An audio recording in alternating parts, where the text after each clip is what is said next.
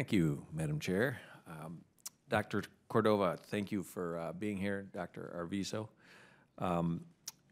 Question for you, Dr. Cordova. In your budget request for NSF requests $512 million for clean energy research and development, and my understanding is that's about a 38% increase.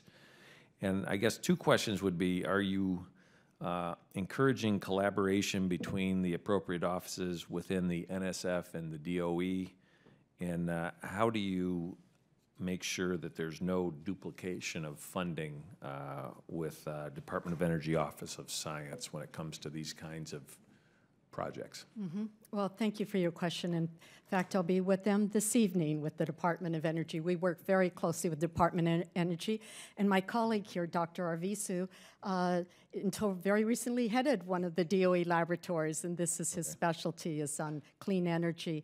We're very pleased to be working as in an interagency sense on this very important initiative. Where NSF comes in is on the very basic research on materials, for example, for rechargeable batteries, on floating wind turbines would be another example, on solar fuels, economical generation of hydrogen from water rather than methane, and on the new combination of organic and inorganic materials and what progress we can make with those. But if you'll allow Dr. Arvizu to comment, because this is his field.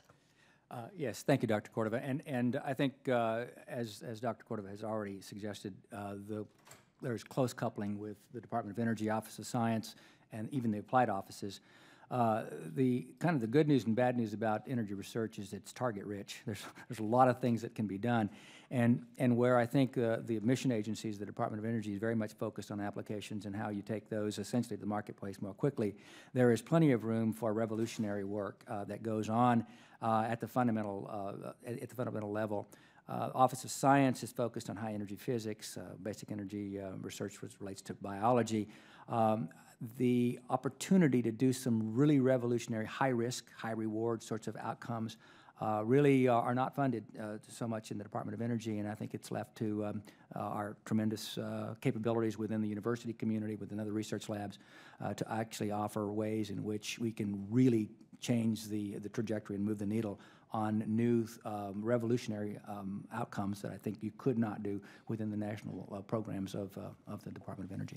And if I could ask you both also, how is the private sector involved in that? Can the private sector apply for grants in this area? Well, would you like to start? So we do work in parallel with the private sector. We certainly, well, one thing we fund is SBIR grants, okay, and a number of those small business innovative research grants, and so some of those are focused in this area. We in partnership with private, we fund engineering research centers, ERCs.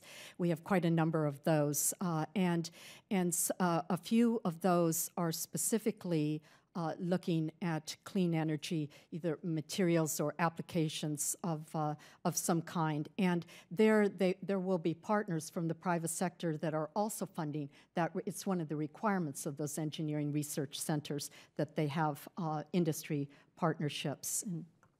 Yes, and I think, you know, there's a wide spectrum of work that goes on that relates to energy and all kinds of forms of energy. And what we find is that the private sector primarily likes to work very close to the application and development side. So in that respect, that's really more of the purview of the Department of Energy, where they have many multiple partnerships requiring 50-50 cost share in most cases. If it's more fundamental work even for them, they require less cost share from the private sector. Rarely does the private sector work in some of these areas I think that the National Science Foundation works in, although they do in fact have great opportunity and application, again, depending on the nature of the technology. If it's software, if it's architectures, that they're more likely to do. But things that require larger commitments for longer term, higher risk, you find that the research labs in the private sector don't nearly address that part of the spectrum nearly as well as the Science Foundation does. Okay. Thank you. Thank you, Madam Chair.